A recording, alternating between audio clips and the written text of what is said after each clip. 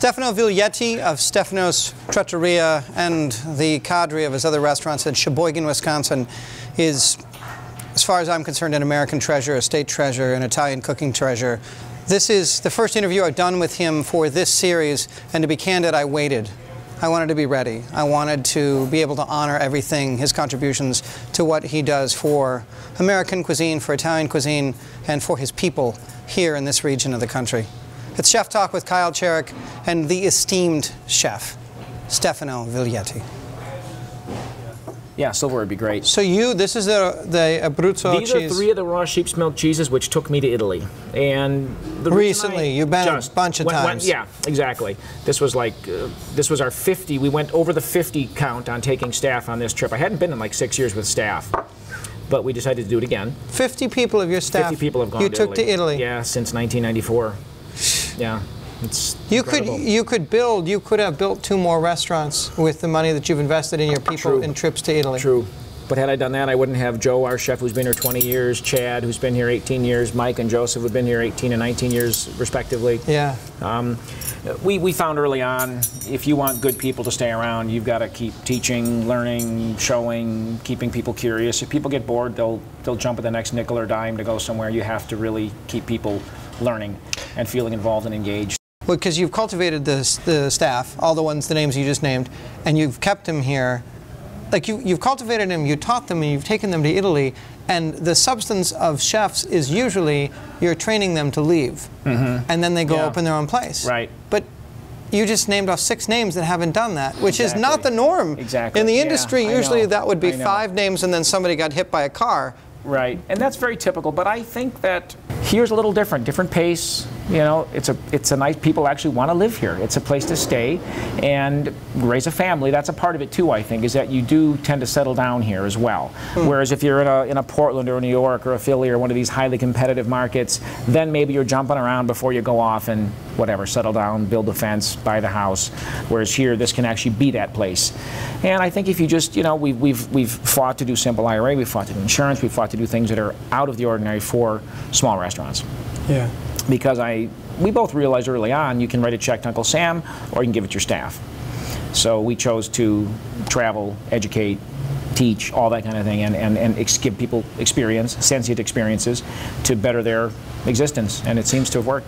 Let's talk about this farm-to-table thing, because I always saw you as a chef that got it beforehand, and then you rode the trend in a good way, not in a cliche, but you grabbed hold of it because you were doing it anyway. And now it's been, well, your thoughts? Abused? I've tended to be quiet about it, and I let it come through this. I mean, I was walking through the dining room, I don't know, about a month ago in the middle of summer, and some guy who looked like a guy who would not wax poetic about wild arugula, right? He was actually a steakhouse owner. Big, beefy guy. Looked the part. Looked the part. Flags me down and says, "Why is this so damn good?" Was having carpaccio. And I said, "Well, I mean, local beef and wild arugula." And he goes, what's arugula? I said, "It's called salvata." And he just couldn't, he's like, gosh, I mean, when a simple salad green will stop a person in their tracks, that's what it's about. Now, I know that everyone's talking about it, and it's all farm to table, and Schlegel family this and all that, all over Chicago. It's all the same kind of, you know. Yep. It's everywhere, and it's, I found that here, if you did that, people just went, shut up. We've been doing this forever. Yeah. What are you talking about? So we just tried to make really good food, let that kind of thing happen where a person is stopped in their tracks by a flavor and is forced to say, why is this so good? Then they're coming back. Right. Not because, oh, he uses farm to table. He uses local products. You know, it's chatter, chatter, chatter. What cuisine cooking gets you off other than Italian?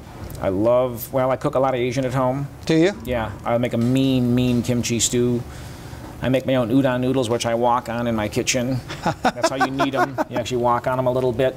Just all the Asian cultures, the flavors, the brightness of it, the heat, the fact that, to me, food should always have a little pain in it too, not just all pleasure. You know, just like food should have acidity. So it's very Catholic of you. That's right, little punishment. Yeah.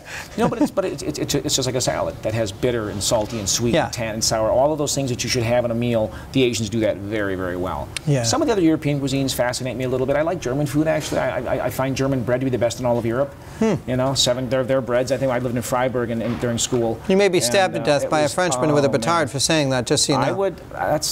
I will have that discussion with the French. They have great bread, but the variety of the German breads. You know, I like it all, but like you say, you learn no matter where you are. If I go to Chicago for a weekend, I learn. Right. Even if it's something that you have that isn't perfect, you want to rush home, like I did the night with my squash dish, which I hope to show you in a little bit, and then want to make it better. Yeah. You know. Yeah. And make it my own. Yeah. And so yeah, you take it, you get an idea, you get inspired, and you change it up. You know, it's everything that goes in, like you say, just goes in and changes it all. And like you say, every experience by definition changes you. Party fillets. One is rare. Some filet, one rare. One chicken. Party style. 7 party salmon. 2 mushroom risotto entrees. CDR, please. Heard that.